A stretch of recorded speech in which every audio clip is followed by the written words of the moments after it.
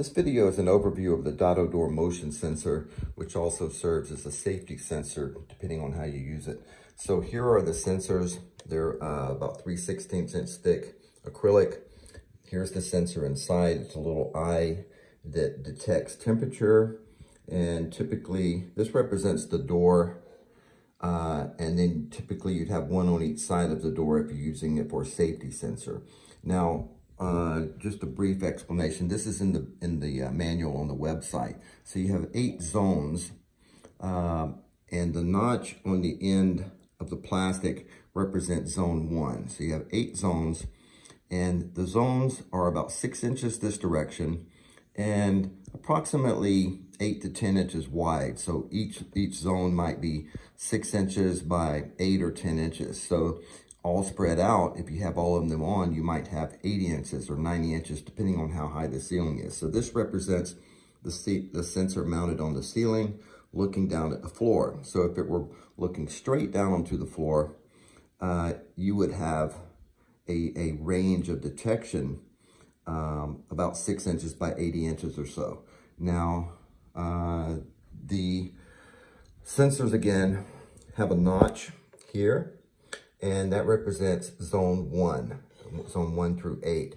And I just made a little indicator here, 1 through 8, to represent how this sensor is looking down at the floor next to this door. So if you mounted this in the ceiling, you know, let's say 6 inches away from the door, you're going to be detecting pretty close up to the surface of the door, and the same over here. So in some cases, you might have one sensor on each side of the door, and you can turn on or off different zones. So you may only need zones 3, 4, 5, 6, and because let's say 7 or 8 might be located or hitting something that you don't want to detect, okay? That's the purpose of this sensor, is to be able to specifically target precise zones on the floor, whereas a radar-based type sensor might pick up a large area on the floor. This thermal imaging sensor picks up precise areas. Okay, here is the control board for it.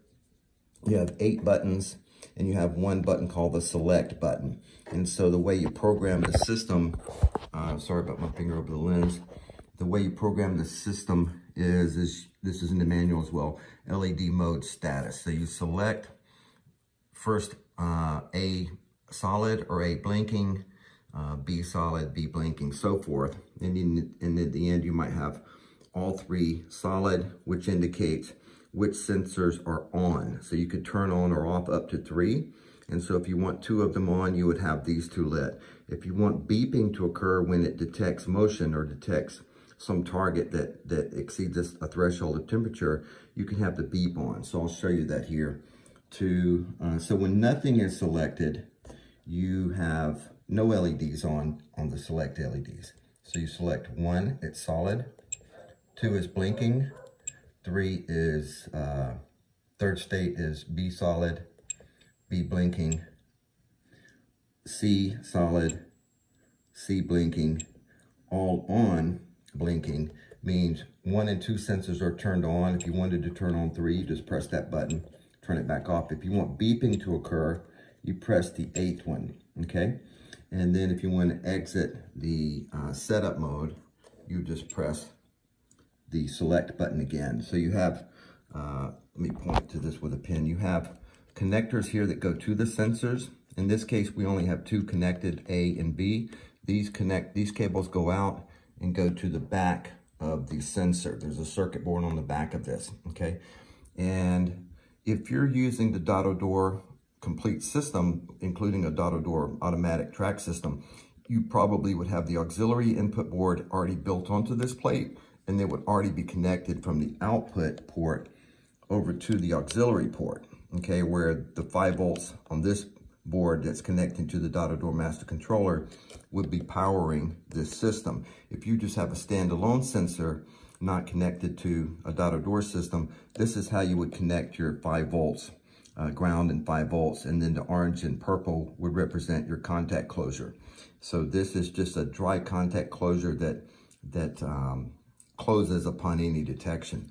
So I'll try to do a demonstration here. I'm going to wave my hand over the sensor moving in that direction towards the sensor, and watch the LEDs.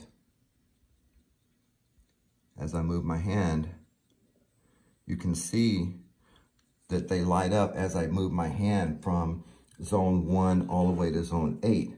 And if I did it in reverse, you'd see the same thing. So now I'll go in reverse. I'll go 8, 7, 6, 5, 4, 3, 2, 1 as I move from right to left. Now the same thing would occur here. I'll leave it up to you to read the manual and understand some of the modes. I'll just give you one example. Solid red on A means view activity on the A sensor only. So you may only want to diagnose an area or diagnose what's triggering the system. You may want to just go to solid red and view only activity on these LEDs that's coming in on sensor A. And then for setup for B, you may want to go down to solid B as well, solid red on B, to detect what's going on there. If you don't have anything selected, any activity on any one of the sensors is going to show up here, but you won't know which sensor is showing up here because you're not isolating it. So normally that's not that important, but if you're trying to track down something, now keep this in mind. If you want to turn off a zone, go to the blinking, and then it may be that you want to only have, let's say, a small range in front of the door. That would represent about 20 inches wide by 6 inches deep, okay?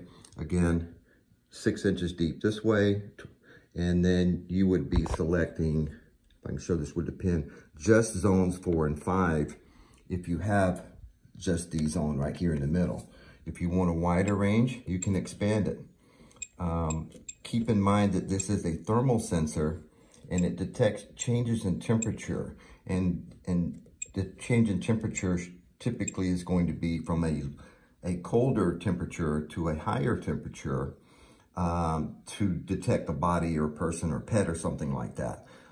Typically, it should not trigger from a warmer temperature going to a colder temperature. However, keep in mind, if you open up a door and it's cold outside, it could rush some cold air across the sensor, and then it could become warm again. So a cold temperature going over the sensor becoming warm again could trick it into thinking there was something. So the trade-off for this type of sensor is you get very precise zones on the floor, very accurate and very localized precision zones on the floor versus a radar which could pick up a large area around the door that is not as predictable. But the trade-off is that you may get some unwanted, triggers from something like a cold air if you open up a door, or if you put this too close to a heater element that can blow air over this sensor, you may get some triggers from a heater. So try not to have this next to a heater or air conditioning duct that could blow over it, okay? So I will demonstrate again. If you watch the LEDs, you can see how they trigger. All right, the manual's at dadodoor.com that has a lot more information on the manual. Look under downloads and click on motion sensor. And if you have any questions, shoot an email to sales@dadodoor.com. Thanks.